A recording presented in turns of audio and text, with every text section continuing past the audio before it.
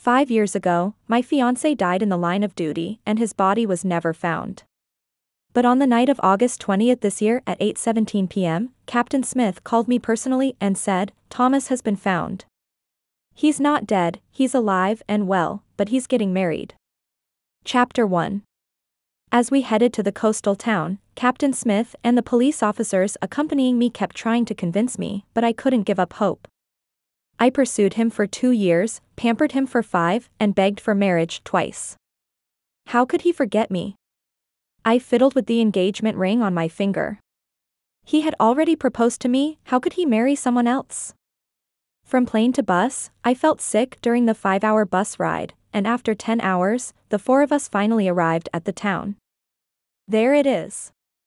Captain Smith pointed to a guest house called Sunny Days. This previously unknown inn suddenly gained popularity because of a set of photos taken by tourists, and the appearance of the owner in those photos made him a fan favorite, despite only showing a profile. It was enough to drive people crazy. Captain Smith glanced at me, he doesn't remember anything, we must. I stared intently at that door, feeling numb. When Captain Smith pushed open the door, a special conch shell wind chime rang out a clear sound. In front of me was a large courtyard, with a cobblestone path leading to the house. In the yard, there was a huge swing, a golden retriever, and many cats. I looked at these animals in surprise. Suddenly, a person walked out from behind the shell curtain. The man was tall with long legs, his muscular arms visible under a black t-shirt. His profile was clean and sharp.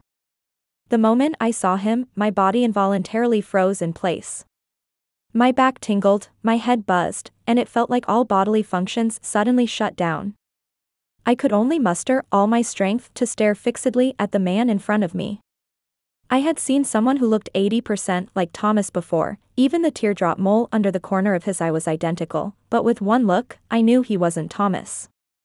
The man in front of me was far from the boyish Thomas the first knew. His face was more mature, with sharper angles and a colder demeanor. I couldn't help but move closer and closer until I saw the teardrop mole at the corner of his eye, the red string around his neck. Thomas.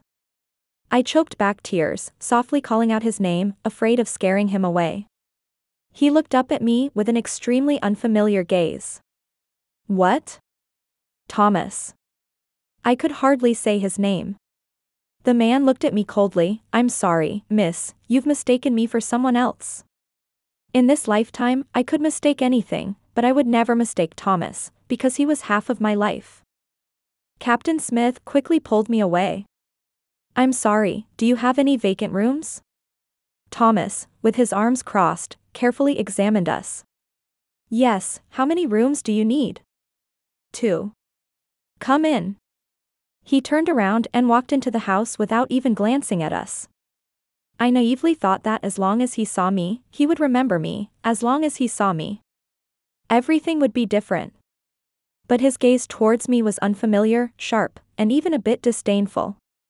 I didn't cry when I heard he was still alive, I didn't cry when I heard he was getting married, but just thinking about his eyes moments ago, my heart felt like it was being squeezed in someone's hand, on the verge of bursting, tears falling uncontrollably.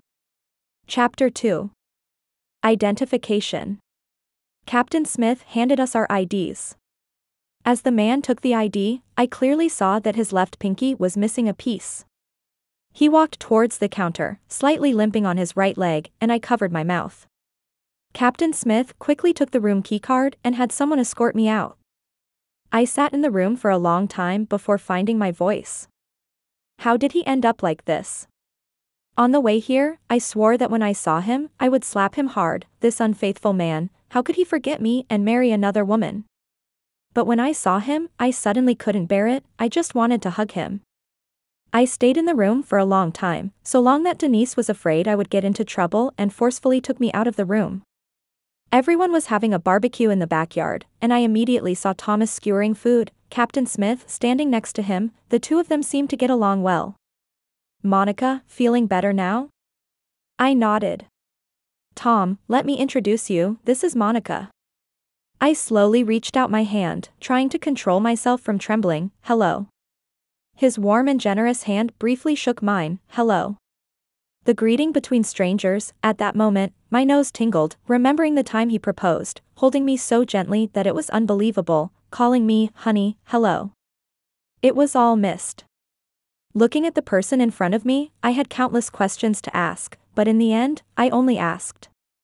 It's beautiful here, are you all doing well here? He skillfully flipped the barbecue grill and casually replied, pretty good. That's good. As we talked, a piece of chicken suddenly fell down, and he looked towards the door. Potato, come here. Potato is the name of the orange cat we adopted together, a name he came up with, saying, fat and round, might as well be called Potato. Watching the big golden retriever wagging its tail over, my throat tightened. He's called Potato? Yeah. Fat and round, what else would you call it? I turned away quietly, wiping away tears. Only he could come up with such a cheesy name. After the skewers were done, everyone gathered around to eat.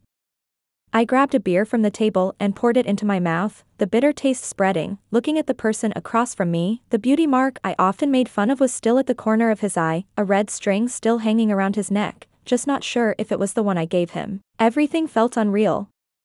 Denise handed out skewers, putting mushrooms on his plate. I grabbed them first. No, he can't eat mushrooms. Everyone at the table suddenly looked at me. Just as I was at a loss, a figure suddenly ran over, jumped directly on Thomas's back, and affectionately rubbed against him.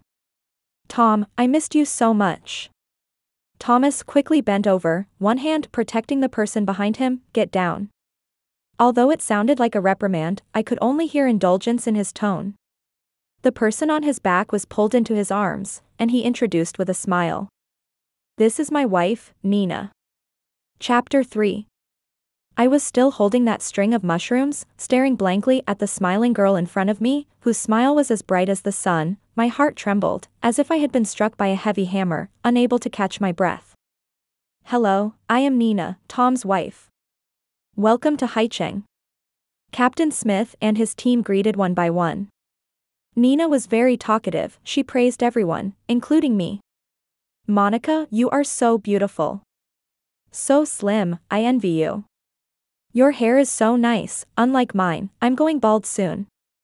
Then she turned to look at the man behind her. It must be your fault for my hair problems, be more careful, or else I'll be a bald bride at the wedding next week. Thomas rubbed her hair and smiled helplessly, okay.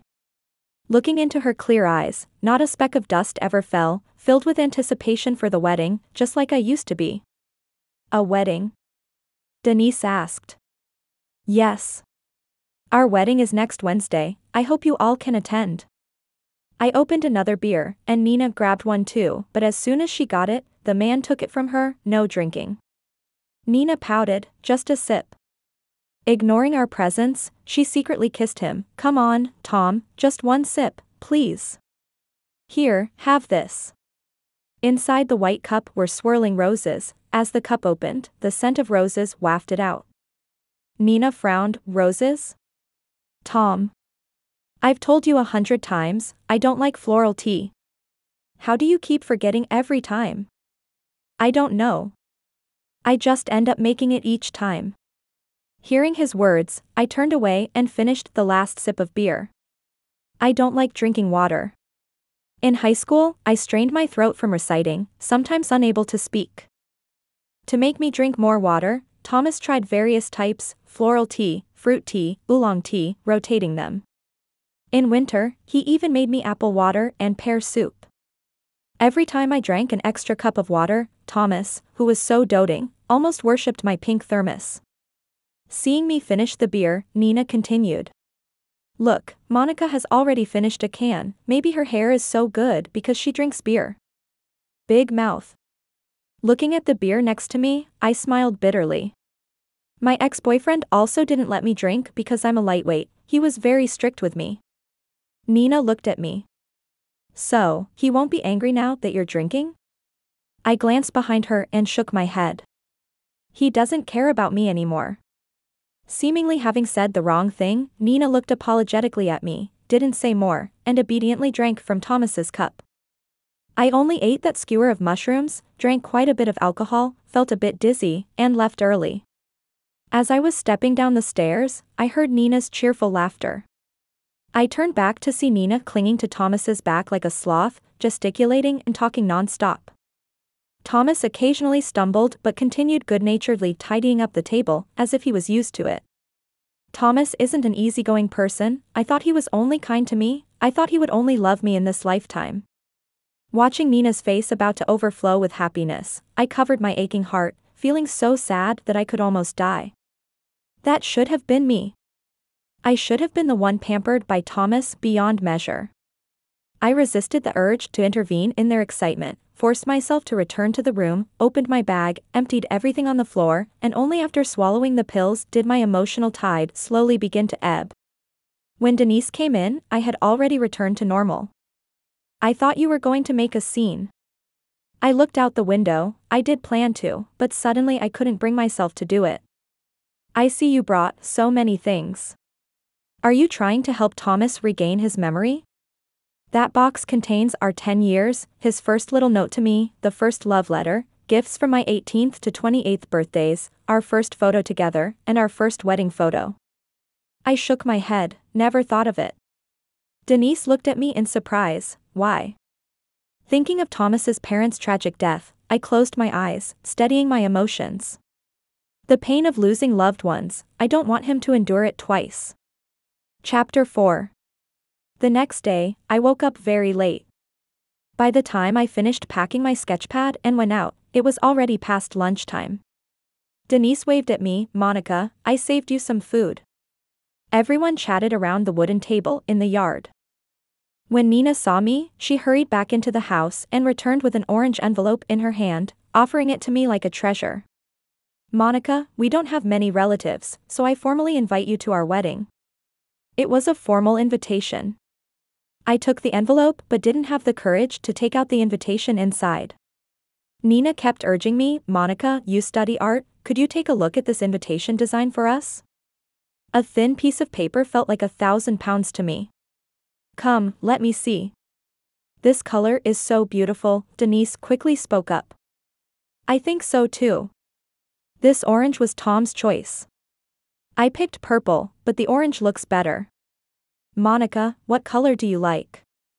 I set down my sketchpad and pointed to my orange outfit. Before high school, I didn't have a favorite color until one day when I wore an orange jacket. Thomas said I looked great in orange. Since then, orange became my favorite color. Monica, your taste seems to match Tom's. Tom from my house. Listening to those 4 words felt particularly harsh. There was a time when Thomas loved to call me my Monica in public. Denise saw my expression and immediately took the invitation from my hand. The cartoon inside looks like you, very cute. But it's in the evening? The wedding is in the evening? Rubbing her face, Nina said, that's Tom's request. Because he said. Because someone can't get up. Nina stared at me blankly. Monica. How did you know? Tom said that. But most importantly, Tom especially likes evenings. Thomas once said that his favorite time of the day was evening because that's when Sleeping Beauty turned into his girlfriend. I was naturally a night owl, waking up at 5:30 a.m. In high school was torture for me. During those 3 years, every morning, I would sit behind Thomas on his bike, close my eyes, and continue sleeping, dreaming 3 times in the 10-minute break, waking up each time with his school uniform draped over me. I remember one time, half asleep, someone sighed beside me. Ah, you sleep so well. What will happen on the day I marry you? It wasn't until my 24th birthday when his stubble woke me up. I pushed him away to continue sleeping. He pulled me into his arms, gently patting my back, hoarse as he said, Monica, let's have our wedding in the evening. I grunted twice. He kissed my forehead, satisfied, and let out a sigh. I have to let my little sleepyhead sleep enough, or else if you get cranky and don't marry me, who will I reason with? And now, it's not that I won't marry, but he's marrying someone other than me, truly leaving me with no one to reason with. I picked up the drawing board and at that moment, Nina saw the ring on my ring finger. I shook the ring at her gaze and said, because he said so too. Are you married, Monica? Yes, I've been married for 5 years. Nina was surprised. Where's your husband? Didn't he come with you? I looked at the man approaching in the distance and shook my head slightly. Chapter 5. As we walked out of the guesthouse gate, Nina's laughter followed. She was telling Denise about Tom's proposal process, and I quickened my pace as if there were ghosts chasing me. I found a vacant spot, set up the drawing board. Just as I picked up the palette, my head spun for a moment. I took out the pill box from my pocket, swallowed a pill, and the discomfort slowly dissipated. I've never been a lucky person. I have no parents, no friends, no second chances. I thought the goddess of luck hated me, but then that day came. I won a doll I had liked for a long time, got a free milk tea, cracked a golden egg at the supermarket for a 5,000 yuan cash prize. Even the cola I bought for Ruth was a second bottle. Ruth looked at me with a smile. Goddess of luck, thanks to you. I couldn't believe it. How could someone like me, who had always been unlucky, have such good luck? Just as our car turned a corner, the car suddenly lost control and crashed forward. As the wall in front got closer and closer, I screamed in fear. Bang! The car crashed through the wall, but surprisingly, the impact was almost zero. Through the gap in my fingers, I faintly saw an orange light spreading, drifting with a floral scent, landing on the man in the middle of the suit. Thomas stood in the sea of flowers, dressed in a well-tailored suit, with friends and family all dressed up. Even Potato was in a handsome little suit squatting beside him. I looked in astonishment at everything in front of me until Thomas walked over and opened the door. I still remembered the first thing he said to me, Monica, it's time. This was our secret code: time to eat, time to go home, time to kiss, time for you to marry me.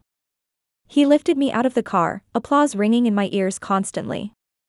Thomas, someone who had been through life and death situations for many years, was surprisingly nervous and stumbled over his words. Monica, did you have a good day today? I choked up and couldn't speak, only nodding vigorously.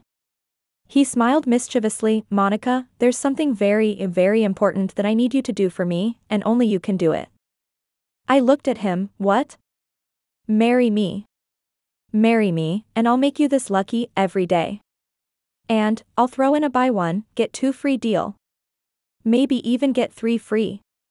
It was strange, so many things with Thomas happened naturally, without needing any setup or assumptions. It was like I knew he would marry me, and he knew I wouldn't marry anyone but him. After the proposal that day, on the way back, he bought a lottery ticket. He said to me, if we win, the 30 million is all yours. What if we don't win? I asked him. He looked calm. It means marrying you has used up all my luck. I laughed uncontrollably, then said seriously. I always thought I had bad luck, but it turns out all that bad luck was just so I could meet you. Well, of course. You saved up 18 years of luck just to meet me. I hope you cherish me. I leaned over and kissed him, saying solemnly, I will. As the sunset appeared, I greedily watched that fiery red, the words echoing in my ears, but only the old friend was absent. Returning with my sketchpad, lights were already on outside the guest house.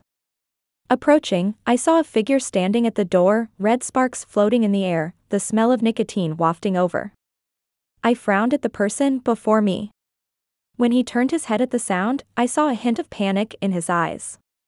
He quickly extinguished his cigarette, awkwardly scratching the back of his head, resembling Thomas every time he was caught smoking. I stood still, trying hard to ignore him, but as we passed each other, I heard him say, Monica, I remember you. Chapter 6. Boom. I felt all the blood in my body rush to my head. Was my Thomas back? Stiffening, I turned around, shoulders and calves trembling involuntarily. My heart trembled too. The name Thomas was on the tip of my tongue, but I stopped myself when I met his indifferent gaze. Thomas never looked at me like this. When he looked at me, there was always a smile, his eyes full of tenderness enveloping me. The sudden mix of sorrow and joy made my heart ache. I lowered my head, hiding the redness in my eyes from him. Captain Smith told me, but he didn't mention you, he analyzed slowly. I feel like I know you, but not in a colleague way. Every time I see you, I feel a sense of guilt, even a bit of fear. You know I'm allergic to mushrooms, and the red string around your neck is the same as mine. The red string we both got from the Xianyan temple. I prayed for his safety, he prayed for his wishes to be fulfilled. The red string had 2 silver pendants with our initials. I forgot, Thomas was a scout by profession. Even without his memories, his inherent alertness remained. Captain Smith and the others' overly warm attitudes couldn't escape his eyes. He could figure things out in a day or two, but my identity. He couldn't quite pinpoint it, or maybe he didn't want to believe it. I slowly lifted my head to meet his scrutinizing gaze, but he looked down at my ring. Nina said you got married, you. Although his hands were in his pockets, I knew he must be clenching his fists now, his heart a mess. Yes. The man who had found his happiness was suddenly faced with a woman who might be related to him. His mind must be in turmoil. I struggled to speak, my throat dry. After several attempts, I finally managed to say, I am indeed married, but it has nothing to do with you. I could visibly see him breathe a sigh of relief. That moment was the most painful moment of my life. I couldn't believe that there would come a day when Thomas would be relieved that he had no connection with me. I still remember high school, the redness of his ears and his bewildered expression when caught peeking at me, as well as his ecstatic expression when I agreed to be his girlfriend, as if he had won the world, a smile of fulfillment that I had only seen twice. What about him? I looked at the person in front of me, tears uncontrollably rolling down. He looked at me apologetically, I'm sorry, I bent down, raising my hand to stop all his movements. Your parents pitied me, raised me as their daughter. I have little to do with you. I'm here mainly to take a look for the elderly couple, as for the red string. I gave it a hard tug, letting the red string fall. Your parents prayed for your safety and incidentally prayed for me too. Thomas looked at me in silence, but I had no more strength to continue the act. These words should put his mind at ease regarding the marriage. I don't know how I made it back to the room. I thought I had it all under control, but as I turned around, tears gushed out uncontrollably. My makeup was ruined by tears, revealing a tired and weak face. I covered my face, crouching in the corner of the bathroom, crying for a long time. 5 years. I dreamed of Thomas returning to me, but when he appeared, I had to push him away. Why treat me like this? Why me? Due to intense emotions, my stomach churned, a taste of blood in my throat. Monica, what's wrong? Open the door. I leaned against the wall, stood up, pressed the flush button as usual, quickly touched up my makeup that had been ruined by tears, and then walked out as if nothing had happened. I'm fine, just tripped accidentally. The compassionate look in Denise's eyes made me feel uneasy. You don't have to hold back in front of me. I turned away, I'm fine. Denise looked at me, hesitated, then patted me and went back to bed. As she turned her head, I saw something on the table again, an orange invitation card, an evening wedding that should have been mine. At that moment, I suddenly felt very frustrated and upset. Emotions took over, and I rushed out, heading straight to the lobby. I had to tell him, I am your fiancé. Chapter 7. The salty sea breeze blew, stinging my face. Nina's laughter came from the second floor. I looked up and saw Thomas blow-drying Nina's hair. The careful yet loving gesture was so familiar. Nina lay comfortably in his arms, and I, the former one in his arms, became a bystander. I was frozen in place by that laughter. If I told him I was his fiancé, Thomas was a responsible man. How would he handle me? I didn't want his pity, I just wanted Thomas to love me. By the time I calmed down, it was already dawn, but Denise was still awake. He found out by himself, although he lost his memory, he didn't forget his profession. I know. Thomas was always smart, how could he not see that Captain Smith was intentionally or unintentionally getting close? What about his parents? Did Captain Smith tell him? The air fell silent for a few seconds, they said it was a car accident. I nodded, not saying anything more. At least this reason was somewhat acceptable. After the wedding, Thomas said he would come back to Lynn City with us. After a long pause, I spoke. He has started a family, he should take his wife to see his parents. It's the right thing to do. Did Thomas ask you? I remembered the person waiting at the door. He did. I didn't say anything, don't worry. Monica, you know that's not what we meant. I held my stomach, feeling the pain, but that's what I meant. From 18 to 28, a whole decade. Thomas had become a part of my life, entwined like a vine in my most important memories. Now, stripped away, it was a blurred mess, unbearably painful. On the third day here, insomnia found me again. I lay awake until dawn, still 2 days away from their wedding. Nina's voice echoed in the yard early in the morning as she busied herself with wedding preparations. Here, I want a floral arch with red roses. How long should the red carpet be? How big should the backdrop be? Tom, if there's no photo wall, you're in big trouble. The voices in the yard continued incessantly. I buried my head under the covers, but Nina's voice kept piercing my ears. In fact, we had our own wedding. The flower path was lined with white jasmine from his proposal, the bouquet was handmade by Thomas, with small orange orchids exuding a sweet fragrance. The guest seats were adorned with orange ribbons, and even the menu took us 4 revisions to finalize. Even the wedding favors were chosen together, with our cartoon versions printed on the boxes. He held my hand as we walked down the long flower path. His warm hand trembled unexpectedly, even though it was just a rehearsal, he was extremely nervous. Everything went smoothly, but the task was supposed to be completed that night. He hadn't managed to put the wedding ring on me, nor had he seen me in the wedding dress embroidered with his name. He kept apologizing, promising to be back in a week to marry me. I waited and waited, 5 years went by, only to hear news of him marrying someone else. As I finished getting ready and stepped outside, many people were setting up the venue in the yard. Nina immediately ran over when she saw me. Monica, I need a little favor from you. I couldn't have imagined that the favor Nina needed was for her wedding. Chapter 8. On the white backdrop, I skillfully took out my palette, selected the colors I needed, and with a few strokes, I outlined a sunset. All right, Monica, you did a great job. If we didn't have to put up the photos, I'd let you finish the whole thing. I put away my paintbrush. Photos? Nina turned around. It's photos of Tom and me over these 5 years.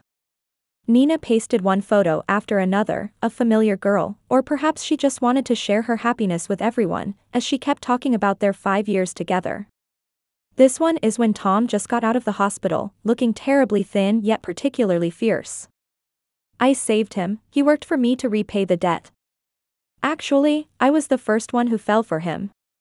I chased him for 2 years, and his reasons for rejecting me were always the same. Nina scratched her head. He said he forgot something very, very important, and until he found it, he didn't want anything else. I suddenly remembered what he said when he proposed, Monica, there's something very, very important that I need you to do, and only you can do it. What? Be my wife. I looked at the person in the photo, my voice hoarse. Did you find that very, very important thing? Nina shook her head. No, he doesn't remember anything. I aimlessly searched with him for 3 years. Later, we went through some tough times together, and he pitied that I was an old maid, so he settled for me. After a long silence, I heard my own voice, it seems it's still not important. Nina immediately retorted, no, it's very important to Tom. He particularly hates hospitals, but for that matter, he went through 3 years of treatment without fail. In the photo in front of me, Thomas stood by the sea, sunlight bathing him, laughing wildly and freely. I saw the 18-year-old Thomas, carefree and arrogant, but bowing to the girl. I raised my hand and touched the photo. Why bother? Forgetting means it's not important. Monica, sign the first name. The orange pen in my hand felt heavy, and I held it without moving for a long time. Forget it, my handwriting isn't very good. Fresh flowers for the wedding need to be pre-ordered. Thomas was busy preparing for Nina's wedding. Nina urged me to go out with her. I wanted to refuse, but I also wanted to hear what she had to say after these 5 years. The flower shop was in town, not very big, but filled with many flowers. Boss, 1,000 red roses, to be delivered the day after tomorrow. It seemed like an acquaintance. The boss gestured okay, just got some small blue orchids, very fresh, want a few? Nina shook her head, I like flowers with strong fragrance and vibrant colors, that's not my type of flower. The girl in front of me was like a red rose, passionate and full of vitality, capable of healing everything, including wounded souls. As we left the flower shop, I still bought 2 small blue orchids. The orange petals emitted a faint fragrance. There was a fruit stall on the roadside. Nina squatted to pick rambutans. Tom loves rambutans the most, buy more for him. We live in a northern city where common fruits are apples and pears. I didn't know his favorite was actually the southern rambutan. Except for his face, it seemed like nothing else was my Thomas anymore. The roar of a motorcycle in the distance could be heard. The swaying motorcycle swiftly fled down the narrow alley, followed by 2 policemen. The motorcycle quickly approached, but the rider showed no intention of stopping. Just as Nina was about to stand up, the motorcycle grazed her clothes. I used all my strength to push her away. The painful impact instantly hit me. I was pushed onto the fruit stall, with fruits falling to the ground. At that moment, I only saw my flowers being trampled underfoot. Monica. Chapter 9. On the 3rd day here, I was admitted to the hospital. When I woke up in the evening, there was a group of people by my bedside, including Captain Smith and Thomas. I was too weak to speak. Nina said a lot, tears in her eyes. I saw someone comforting her, and then closing their eyes. When I woke up in the early morning, the room was dark. My first instinct was to touch my hair.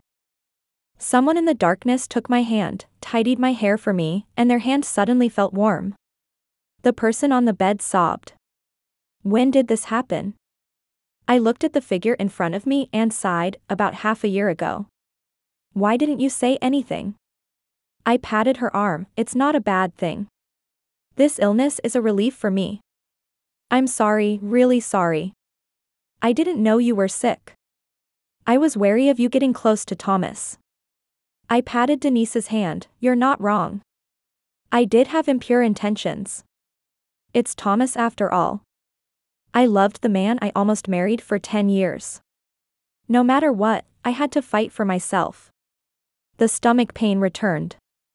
I held my breath for a moment. When the pain subsided a bit, I spoke. If not for this illness, I would have caused a scene. Otherwise, I wouldn't be at peace. Denise's soft crying made me uncomfortable. Really not going to tell him? There's still a chance, Monica. Denise's sudden change of heart caught me off guard. I tried to keep my eyes open, to prevent tears from falling.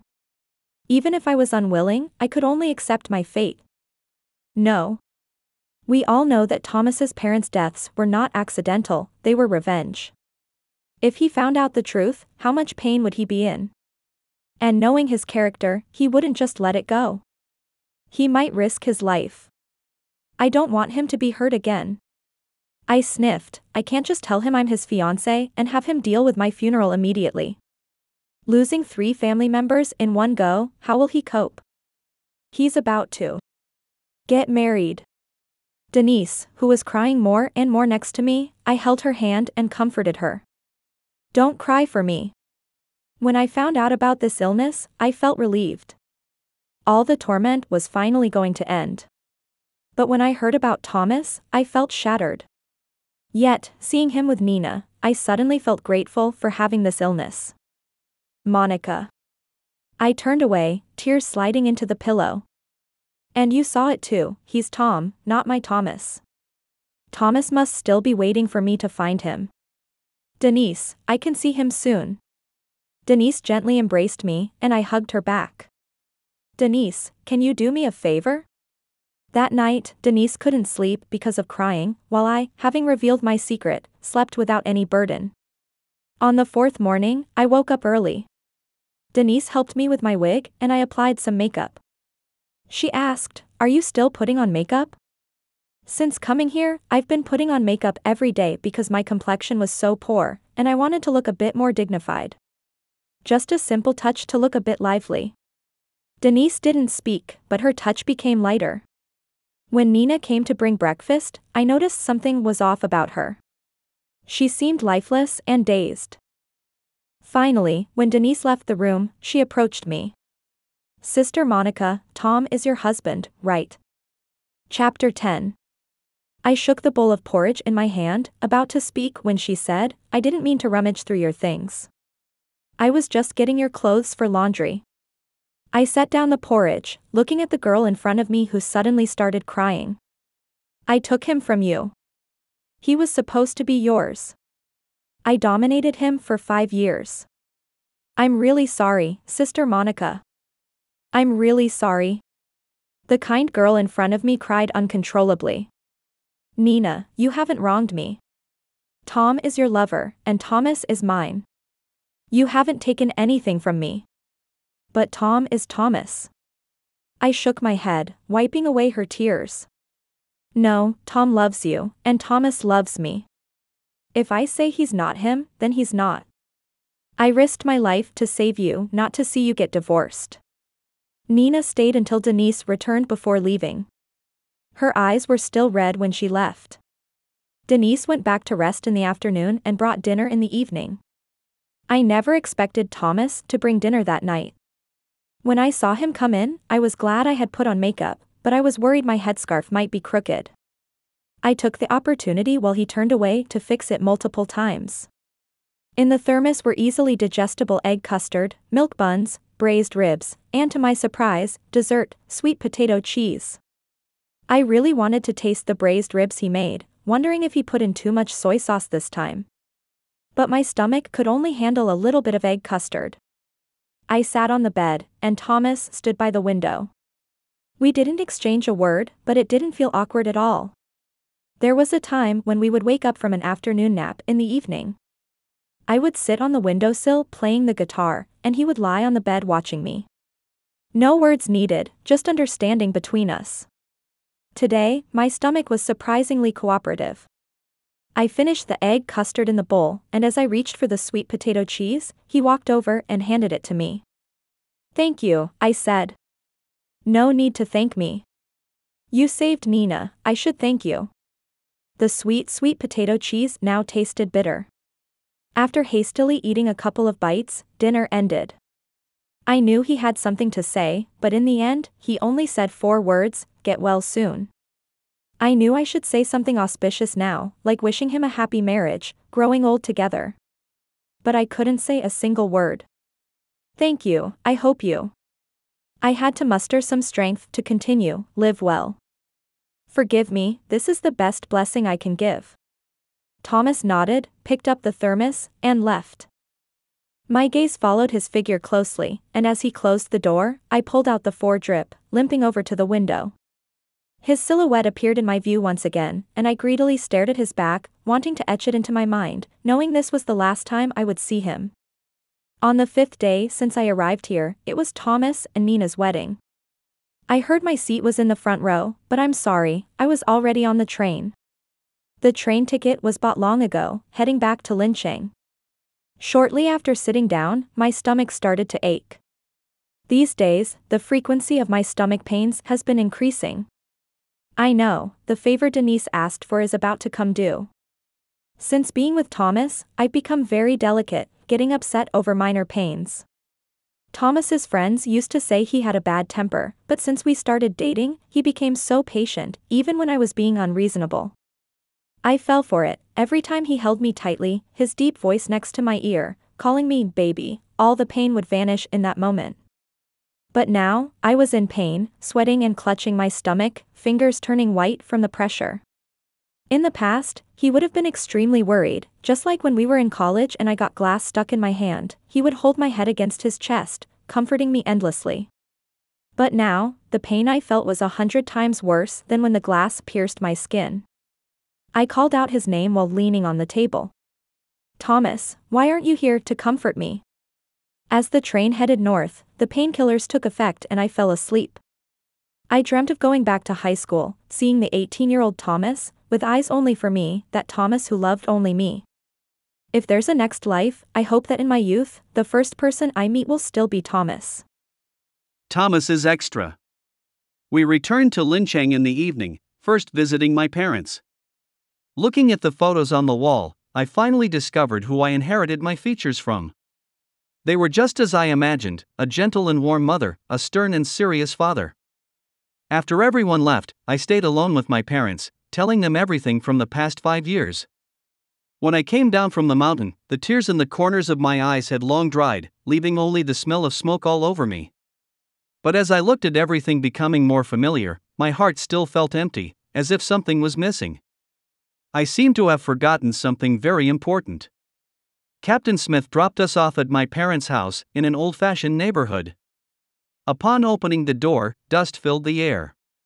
Such a big dust cloud, cough, cough. I absent-mindedly walked towards the wall in the living room, staring at the large family photo. Something inside me was struggling, as I saw myself in uniform, embracing my parents, the three of us smiling happily, a complete picture. But I felt like I had missed something. Nina and I cleaned up the house together, and when I saw the old mountain bike on the balcony, a scene popped into my mind. Under a clear blue sky, a boy was riding, with a sleeping girl on the back seat, so tender it made one's heart ache. The scene only existed for a moment. We also found many childhood photos. Nina cherished them, but I felt nothing. When we were almost done cleaning, Nina asked me to go to the supermarket to buy some daily necessities. I had no idea where the supermarket was, but once I went downstairs, I turned right instinctively, raising my right hand as if I should be holding onto something. As if completely expected, I saw a small supermarket at the end of the alley. The shopkeeper at the supermarket looked surprised to see me, then very familiarly said, "Thomas, you've finally returned. You have no idea how long Monica has been waiting for you." She still says, after I left, I always see Monica sitting alone at the door of her small supermarket. Every time she comes over to ask why I didn't come with her, she just smiles and says next time. But every time, it's just her alone. Sometimes, as she speaks, the little girl's eyes turn red. She said she had never seen such a pitiful girl, asking me not to argue with her anymore, asking us to live well together. The supermarket lady kept talking, but I didn't know how to respond. Images of Monica keep popping up in my mind, her holding my hand and talking nonstop about the future, what kind of life we should have. I see her looking at me, her eyes full of love. But I already have Nina, and Monica has started a new life. Even if we had something before, it should be in the past. Almost like running away, I quickly left the supermarket after buying some daily necessities. I don't know why, but the thought of Monica completely disappearing from my world makes my chest ache, so much pain. I lit a cigarette, standing on the street looking at this familiar yet strange city, feeling indescribable emotions, just wanting to leave quickly and return to the island. As one cigarette ends, the bus number 25 stops in front of me, the door opens, and I inexplicably board the bus. The bus is full of students just out of school, all with student heads, blue and white school uniforms. The person from the blurry memories is also wearing such clothes, sitting by the window.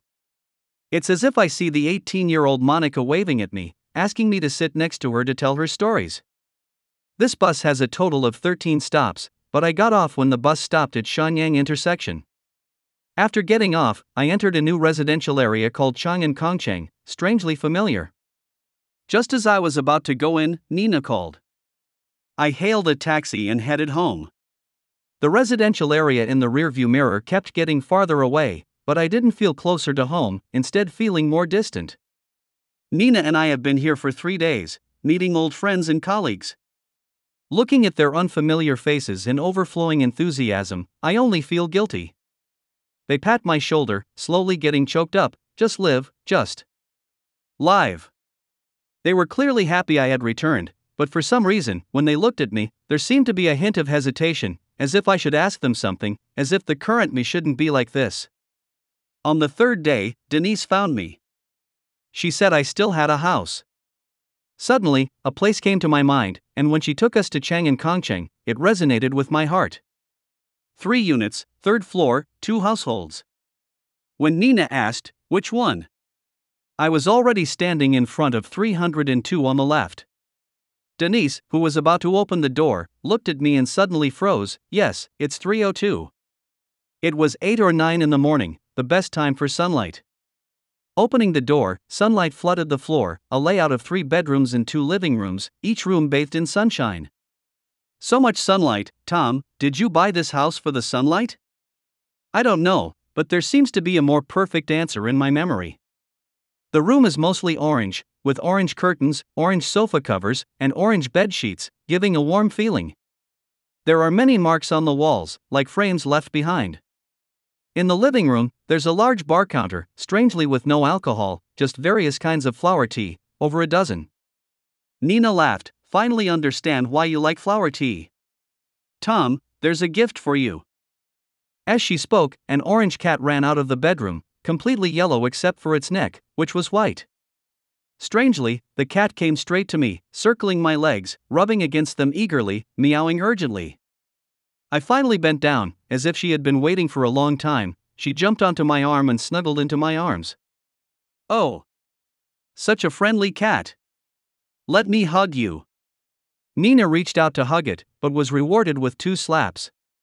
This was originally Tom's cat. Her name is Potato. You adopted her in the first place. These days I've been helping to take care of her, and it's been exhausting me.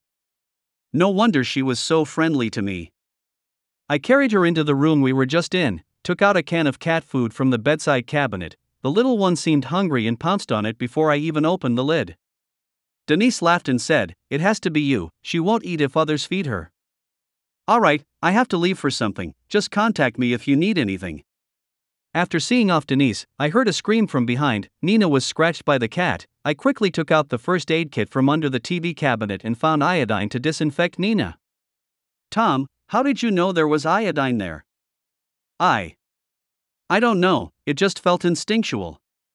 Nina smiled at the cat eating the canned food. Looks like this cat doesn't like me very much.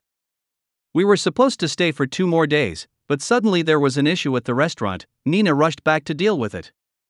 She asked me to stay for 2 more days to finish meeting the people I needed to see. These days, I met many people, but I always felt like I hadn't met the most important one.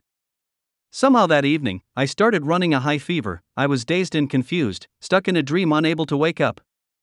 I dreamt of a child being born in this house, going to the local elementary school, then the middle school in the area, and excelling in the best high school.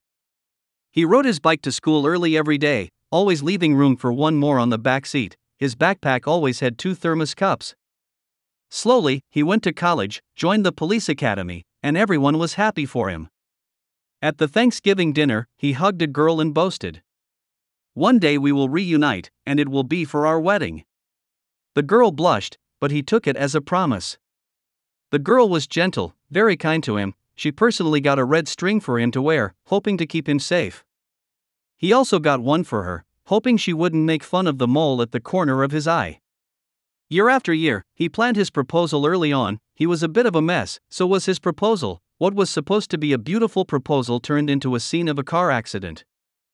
The car crashed into his proposal setup. The girl cried. He thought she was moved to tears by his proposal. After all, the entire scene was decorated with flowers she liked, an orange background, all their friends and family. He gently picked up the girl and said, "It's time." He knew the girl would marry him, so he dared to plan such a proposal. Later, everything went as planned. They took wedding photos, packed wedding candies, booked a hotel, tasted the food 4 times. This was the only wedding in his life. He couldn't afford to be careless. Everything was prepared. On the night of the rehearsal, even though he knew it was just a rehearsal, he was so nervous that he made a wrong turn. Finally, when it was over, he received an order. The girl told him to go ahead. He promised to come back to marry her in a week, but the mission was very difficult. They were ambushed, severely injured. He was thrown into the sea. Seawater rushed into his stomach. His organs were being squeezed. His face was turning red. His lungs were about to burst. Bang. I woke up sweating profusely, breathing heavily. The feeling of oppression and suffocation slowly receded from me. I saw the photo album open on the table. The person in my dream and the young man in the photo slowly overlapped.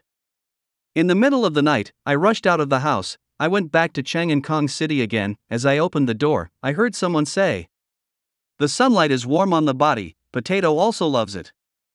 Tom, how about we live here from now on? With Tom and Potato, let's have another daughter in the future. Tom, our family of 4 will definitely be very happy. Okay, then we'll buy this place. So, this was the reason. Don't drink cola, your throat easily gets inflamed. I'll make you a cup of herbal tea. Do you want rose or lily? I refuse, I want chrysanthemum. Looking at the dozen types of herbal tea, I suddenly realized it's not that I love drinking herbal tea. Every piece of furniture in our house was personally chosen by the 2 of us. On the natural wood-colored bed, I was afraid she wouldn't wake up and would refuse to marry me, so I scheduled the wedding for the evening. However, the one absent from the wedding was me. The brown sofa, where I once spent 2 nights sleeping because of saying the wrong words, writing a 1,000-word self-critique, and incidentally crafting my proposal vows. Looking at the nails on the wall, I walked to the bedroom, knelt by the bed, and reached out to find a large box. All the hidden photos were here. From the first photo of us as teenagers to our wedding photo, she stood in an orange wedding dress under the setting sun, smiling as beautifully as the little blue orchid in her arms. When I proposed, she didn't hesitate and agreed without a second thought. She believed in me so much at that time, believing I could give her all my love. There was also a doll in the box, the one she caught on the day of the proposal. She said it was her lucky charm, just an ordinary doll, but because that day was the day of my proposal, she gave it new meaning out of love for me. Finally, I found 2 thermos cups, one blue and one pink. Back then, I couldn't bear for her to take more than a sip at a time from her cup. I cherished her so much at that time. Those were all Thomas's treasures. I am Thomas. How could I forget myself? How could I forget that I am Thomas? I completely broke down, tears uncontrollably streaming down. Monica! So, I had met you long ago, why didn't I recognize you? Why? Ah! I hammered the ground as if possessed, blood flowing to release the anger in my heart. After venting, I collapsed on the ground like a deflated balloon. I looked at my Monica with blurry eyes as she got up from bed near dusk, boasting about making fish stew for me and the potatoes. Slowly reaching out my hand, wanting to embrace her once more. You go rest, there will be fish soup for you when you wake up. I couldn't help but move closer and closer. Potato, come down, don't bother Dad, Mom will open a can for you, be good, Dad just came back so exhausted. She turned away, holding Potato. Don't go, don't leave me. I suddenly lunged forward, falling to the floor again, the pain bringing me back to reality. This is Thomas's life. A life with Monica is Thomas's life. I disappeared for 3 days. Captain Smith and Denise found me in Chang'an. When they found me, I was lying on the ground holding our wedding photo, lifeless. Where's Monica? Please, tell me where Monica is? Please. Denise and Captain Smith exchanged a glance, and in their eyes, I saw regret. The girl on the tombstone looked exactly like the one in my memory. I knelt in front of her, trembling as I reached out to touch her face. Monica, I'm back, Monica, I'm back. No one ever jumped on me to hug me again, and no one waited for me to come home. What have I done? What have I done? Thomas, Monica left you a letter. Urgently, I opened that letter and saw the familiar handwriting. Thomas. When we were young, you often wrote to me, but I rarely wrote back to you. I never thought that the one letter I did write would become my last. Don't feel guilty. I understand everything. Surviving was already not easy for you. As for the rest, follow your heart. For me, my Thomas will always be loving me until death, and that's enough. We loved each other at the best age, and every year you loved me firmly was incredibly happy. Although we missed having a wedding, in my heart, I've married you 1,000 times already. We are family for life. I am truly content in this lifetime. In the future, you will live as Tom. Do not blame the heavens and the earth. Ultimately, it is our fate that we are not meant to be together. Don't think of me anymore, let me be at peace in my next life. My Thomas, I hope you find peace, I hope you live this life in peace. Best regards. Monica. After reading the letter, I felt like my insides were being torn apart. I slumped to the ground, the letter in my arms soaked with tears. I left the graveyard in a daze. Turns out, being alive is worse than death. Nina's side story. When I received the call from the police, I had just finished dealing with a leak in the kitchen. I thought it was Tom calling me to pick him up, but the police said he was critically injured and unconscious. I went back to Lynn City for the second time. Captain Smith greeted me. On the way, he told me that Tom had regained his memory, remembered his name, and his fiancée. However, his fiancée had passed away due to illness, leaving him in deep pain. Tears welled up in my eyes. So, does he want to be with her? Captain Smith shook his head. Monica won't allow him to do that, and he promised to live in front of Monica. It was an accident this time. He was hit by a car while trying to save a little girl. I wiped away my tears, unable to speak. How is he doing? Captain Smith remained silent, looking out the window. It was only after the doctor arrived that I understood why Captain Smith had that expression. The doctor said, "The patient has absolutely no will to live. Talk to him more, maybe it will help." Seeing Tom in the hospital bed, I felt lost. I could only call his name. "Tom, our restaurant was just starting to thrive, we just got married, please wake up, okay?" The person in the hospital bed still showed no reaction. He was determined to leave, and we couldn't stop him. "Tom, I'm sorry, I changed your life, I was too selfish, it's all my fault, damn it, please stay alive." No matter what I said, the person in the bed showed no response. Seeing him like this, I remembered the first time I saw him. He was rescued from the sea by his father's fishing boat, covered in injuries. His father, kind-hearted, felt it was fate and borrowed a lot of money to treat him. This added to our family's debts, and the repayment deadline was the end of the month. However, they came early that day, took everything valuable from our home, demolished our small rundown restaurant, and even broke my father's legs. After he recovered, overwhelmed with guilt, he made up his mind to repay our debts. We worked together for 2 years, clearing all debts. Just as he was about to leave, my father fell ill, entrusted me and the small restaurant to him in critical condition. He knew my father's wish and silently expanded our old rundown restaurant. I knew he was secretly searching for his family, we even reported the case together. However, the town on the island was backwards, and we couldn't find any information about him. I also knew he wanted to leave the island to find his family, but I and the small restaurant held him back. After agreeing to marry me, he never searched for his family again. He promised me that he would fulfill my father's wish, take care of me well, and I finally felt at ease. I was so afraid of losing him, and as time passed, things got better between us. The appearance of Captain Smith and the others made me alert again, especially when Monica appeared. It was almost intuitive. The moment Monica saw Thomas, I knew they might have had a past. But so what? I am the one standing by Thomas now, and I am the one about to marry Thomas. Moreover, in these 5 years, I have come to understand Tom to some extent. He is the best person I have ever met, he values his promises the most. Since he agreed to be with me, he will not go back on his word. But maybe it was guilt, perhaps I had a vague sense that the person Tom had been searching for all these years might be Monica. I began to deliberately get closer to her, intentionally revealing to her the past 5 years with Tom. I told her how good Tom had been to me in these 5 years, how much he loved me, constantly reassuring her that Tom and I would be happy together. Tom loved me now, and I believed that no one in this world loved Thomas more than I did.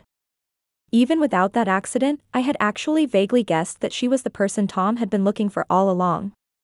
Yet Tom hadn't recognized her, and she had surprisingly not been honest. I thought she had given in to me, and while feeling guilty, I was more grateful. Grateful that I had held on to my own happiness. But I never expected that she would fall ill. She wasn't giving in to me, she just didn't want to make things difficult for Tom. She was thinking of him until the very end. I looked at the person on the hospital bed and revealed the most tormenting truth. Actually, you're right to blame me. After we reported the case years ago, there was news that came in, but I stopped it all because I couldn't bear to leave you. I truly wanted to be with you all along. I wiped away the tears at the corners of my eyes. Now I realize my mistake.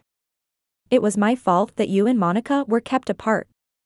Without my interference, maybe you would have been together long ago, Monica wouldn't have fallen ill. Every mistake is my fault. If you want to leave, then go. I won't force you to stay anymore. As soon as I finished speaking, the person on the hospital bed's fingers moved slightly. Just as I thought he was about to wake up, suddenly the alarms in the hospital room went off, then a flat line appeared on the monitoring equipment. Tom. Tom had left. I buried him and Monica together. They were meant to be together, all because of me. They missed out on 5 years in vain, not recognizing each other when they finally met. I am a sinner, and the only way I can atone is to let them reunite. As for me, I will spend the rest of my life with the island, praying for them day and night. Farewell, my Tom.